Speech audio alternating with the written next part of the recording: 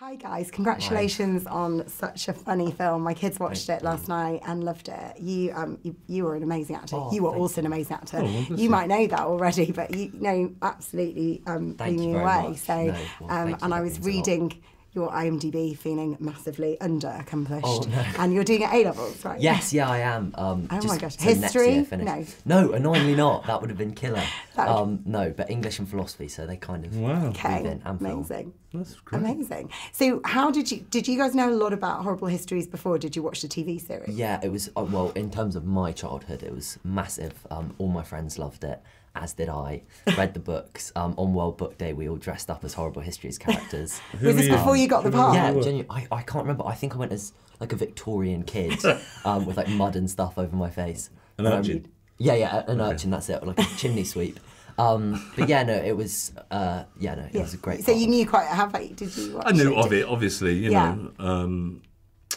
It's kind of iconic in British comedy stroke children's history realms.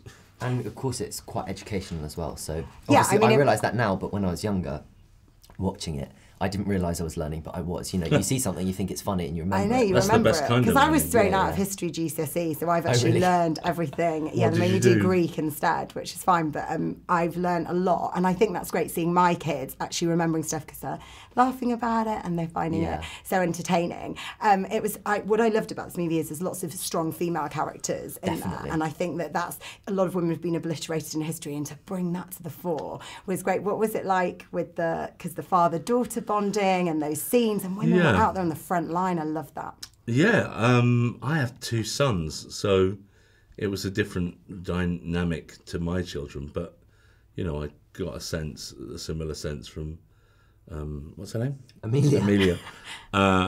You know what it's like. I've had conversations with my children about, no, you can't have a sword. I'm not even going to say if a sword equals mobile phone. I mean, no, you can't have my sword.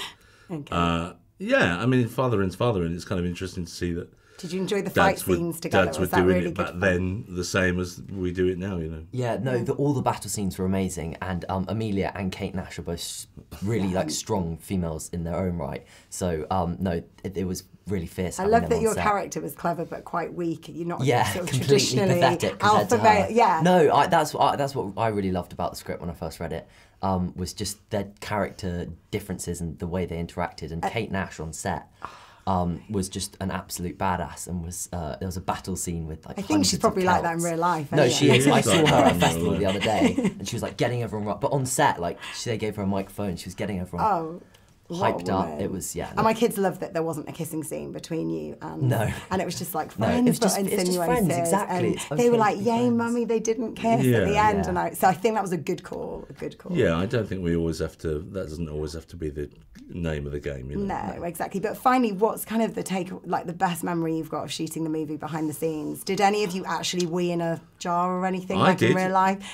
That wasn't. I insist upon it. Yeah. Now every movie that you do. No, just generally in life. I don't know, just hanging out with this lot, really. It was very hot. Yeah, we were sat in Bulgaria when you were shooting. Well, we shot this somewhere on the south coast-ish, right? Yeah. Okay. And we just sat under. I mean, it's fun to shoot and it's fun to do these things, but sometimes just sitting as a weird group of people that you'd never really put yourself with under a tent, just chatting. You know, it's bonding. You had like great. a really And in those scenes we were doing in the Celtic huts. Nick's improv just had me laughing so much. So I'd say that was my favourite. That ensemble, His comedy improv. Heroes, absolutely. But you can't mentally prepare when someone's improvising. It's not fair, really. So I was just there like crying, trying to like. Yeah, that was one of my questions. How do you keep a straight face when everything's that funny? You don't. Sometimes you get all the other actors sent off, and then you do it to no one, to ensure there's no laughter. Luckily, Nick was very professional and kind of tapered it down a bit when I was doing my lines, but when it was on him and he was doing it full throttle at me, I was just like trying not to shake. What an education. Thank you so much for Thank you. telling me to do this, so Thank you very I've got to wrap up. Thank you.